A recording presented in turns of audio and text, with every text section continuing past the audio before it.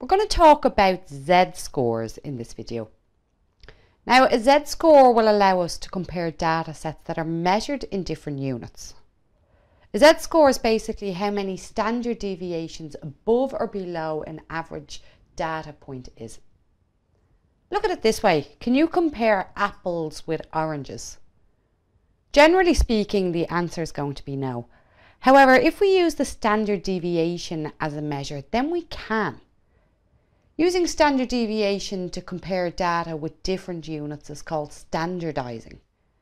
By standardizing data, you are calculating the Z-score. Standardized values have no units and hence allow you to compare apples with oranges.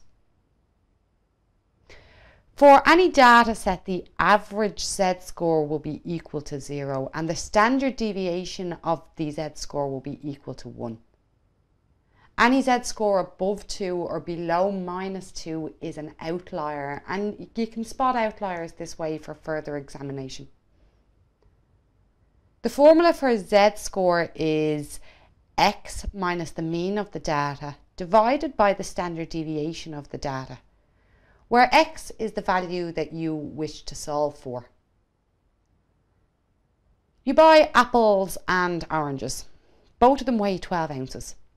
In general, the mean weight for apples is 8 ounces with a standard deviation of 12. And in general, the mean weight for oranges is 10.5 ounces with a standard deviation of 1.5. Which is bigger, the apple or the orange? Well, we're going to do this manually first.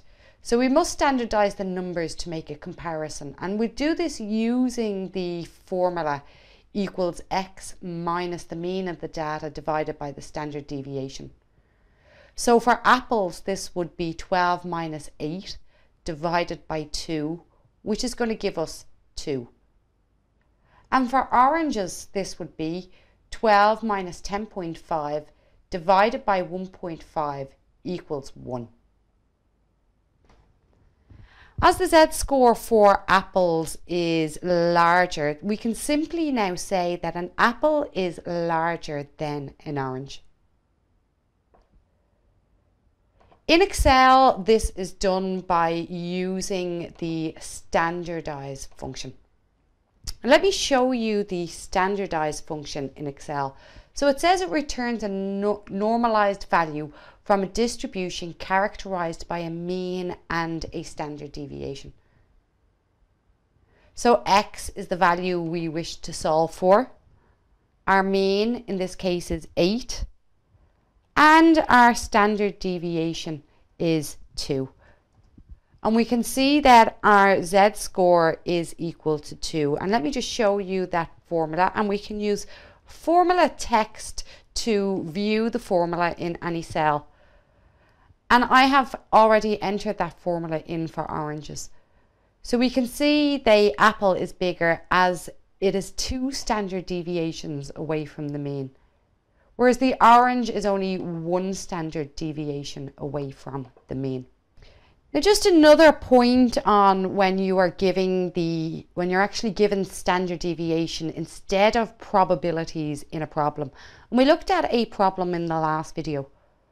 And in that video, we looked at using norm_dis and norm.in. So if you are given the standard deviation instead of the probabilities, you need to use norm.s.dis or norm.s.inv. Now, norm.s.dis looks for z and then whether it is a cumulative value or not, where z is the score and the result is always the area of the curve to the left of that score. Let's look at that with this problem. Is P Z-score less than 1.25? Well, we can use the norm.s.dis. And first of all, it's looking for the Z-score. And we're saying a Z-score of 1.25. And we're also going to say true because it is cumulative.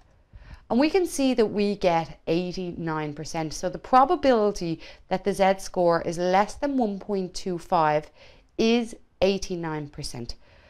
So when you are given the standard deviation, you can use the standard deviation to calculate the Z-score and from there calculate your probabilities.